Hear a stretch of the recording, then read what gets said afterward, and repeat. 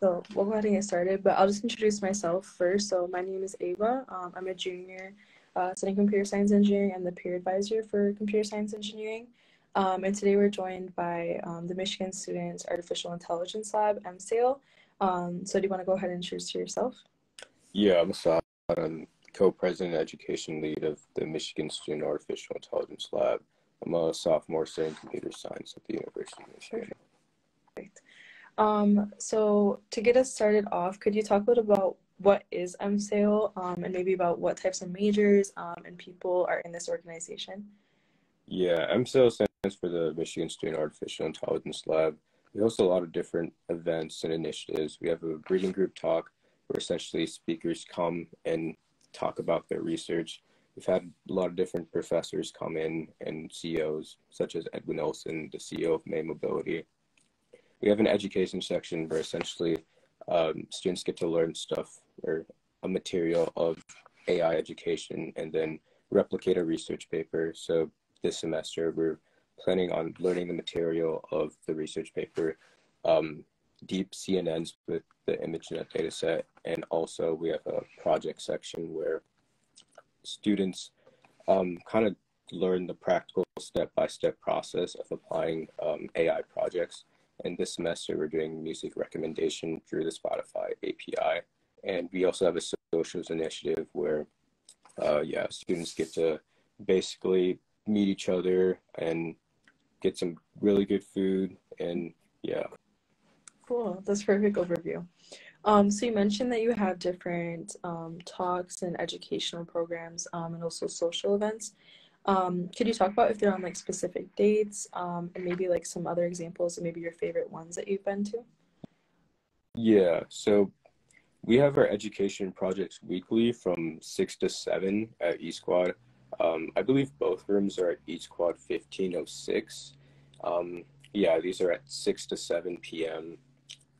They meet weekly. They really build off one another. So joining now might be a little tough, but we're definitely accepting rolling members. And and I guess something that I think that I like the most about these education project meetings are just really the community you can build and the cool stuff that we can do. For example, we do a lot of like Google Colab work where we work and get our hands dirty with TensorFlow, and we can actually like code like CNNs and stuff like that. That's really cool. And then you mentioned a lot of like technical words that are probably with AI. Do you need skills before you join, a team, or is there a requirement? Yeah. So our club is really like beginner focused because we know that usually the people who want to join these clubs are like freshmen and sophomores, just really trying to get a good overview of AI. So our like application process is really like it's really open. There's really no application process. Anyone can join, and we accept all types of people: beginners, intermediate, advanced, and we're really beginner focused. And then I also wanted to ask about time commitment, especially for you as a CS student. How has it been, managing being on a project and going to talks and stuff? And then what is like the expected time commitment from club? Yeah, for sure. It's really like what you put in is what you get out of it. But a general baseline is around 1 to 2 hours a week. So we have for education meetings or project meetings and reading group talks usually twice a month. Usually students pick one of projects or education. Some go to both, but usually students just pick one of them. And usually, they're just expected to go to that meeting. Usually we don't expect any homework or like outside of the club work because we understand that a lot of these students are just really busy and it's just not like feasible to do so. So depending on what they plan to do, it's usually around 1 to 2 hours a week. And then you mentioned that you have different projects that you guys work on. You mentioned one with Spotify. Could you talk more maybe about what those projects you currently have and maybe some past projects that you've done? Yeah, so as of right now, we have our music recommendation through Spotify API project, through the project section. Education, we don't have a specific project, but we're trying to replicate a research paper and use like what they've done, the main purpose of the research paper was to develop CNNs using the ImageNet data set and using different like machine learning techniques such as dropout and stuff like that. So basically we plan for our education members to do something along the lines of that. Previously, we've done housing prices regression project. It's a classic one on Kaggle. Back in my day, like when I joined this club in high school, like virtually since everything was in the pandemic, I did an ASR project, which was an automated speech recognition project. Really cool. That's awesome. And then what types of professional opportunities can members gain from MSAIL? Yeah.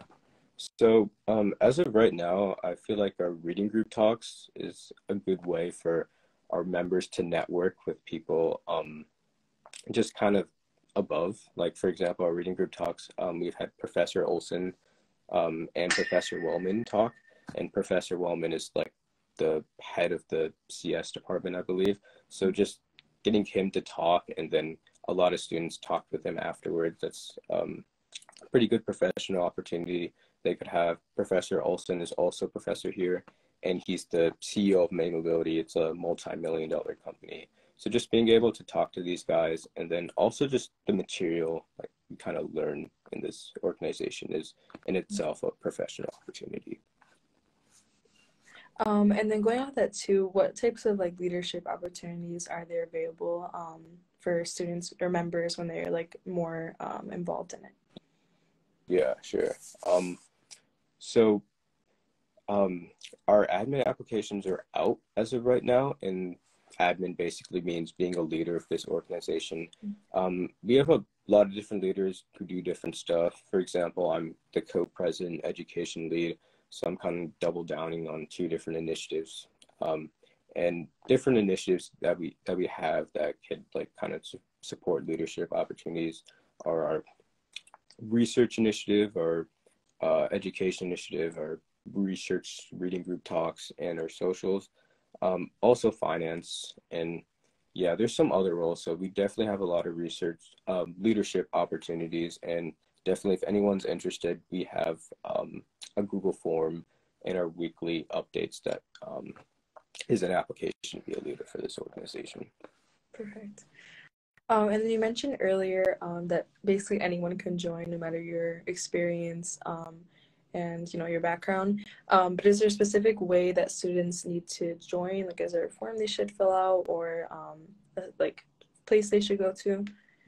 Yeah, so in the past for one semester we kind of had this cohort, which was an application process, but we decided that we really wanted to be an inclusive environment. There's a lot I know that I myself and my friends and other people like apply to clubs that they really want to get into, and the selection process sometimes is a little bit arbitrary. So we just want to be inclusive, and anyone who really wants to join this organization can.